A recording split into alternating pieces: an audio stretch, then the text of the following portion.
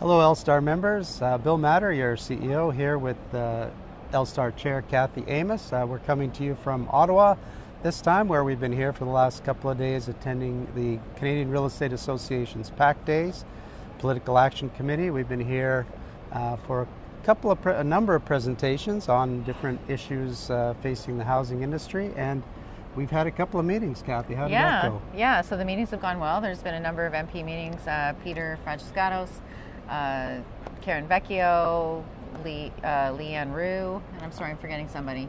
Lindsay Matheson. That's it, We're meeting with Lindsay right now, as a matter of fact. Exactly. So it's going really well. We also are taking 3 specific asks to our MPs this time that will, again, impact the housing industry. The first one being a emphasis or support for off-site, we're calling it modular housing. We're changing the name to off-site construction, just to provide some incentives for that and help that industry get going to allow some more affordable options for housing in Canada. And faster. And much faster. Yeah, much faster and more controlled. The product is a little bit more controlled and things like that. So some good initiatives there. What's the second one?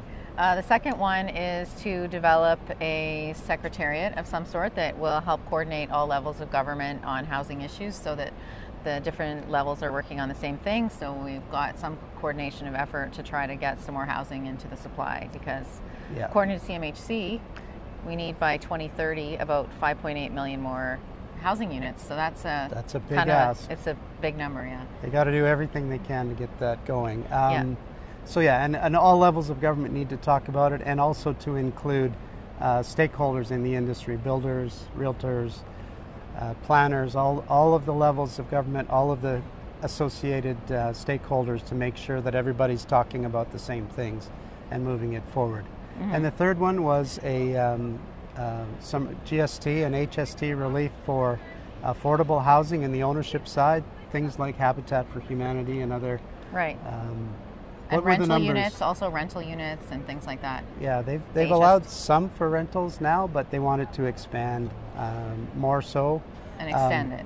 Extend it and expand it, yeah. And as Habitat for Humanity was one of the presentations this week, they say that they can build, for every 100 homes they provide now, they could build 13 more if the GST and HST were waived. So that's a significant number of families that could be into an affordable housing opportunity. 13% increase in what your production. dollar is getting for you, right? So it makes total sense. You're, instead of spending 13% on tax, put it towards the end product that's hopefully going to benefit, clients or people that need somewhere to live. Absolutely. So those are the 3 main issues. We've had a number of presentations. We had the housing minister was here yesterday. He did a very good presentation. Did a shout out to London, which I think was great.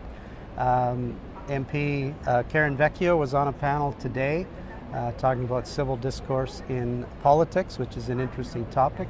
Mm-hmm. And a number of other really pertinent and interesting topics. So we've had a busy couple of days, and looking forward to making a difference here in Ottawa. Yeah. And at home. Yeah, hopefully. that's the goal, right? So hopefully more people get involved, and we can move some of these initiatives forward.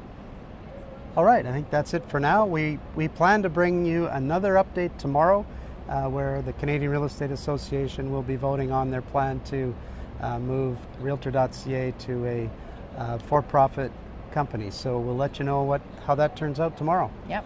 And then until then, we're going to go enjoy this beautiful weather. We understand it's gorgeous in London as well, so hope you guys have a great day. Take care. Bye.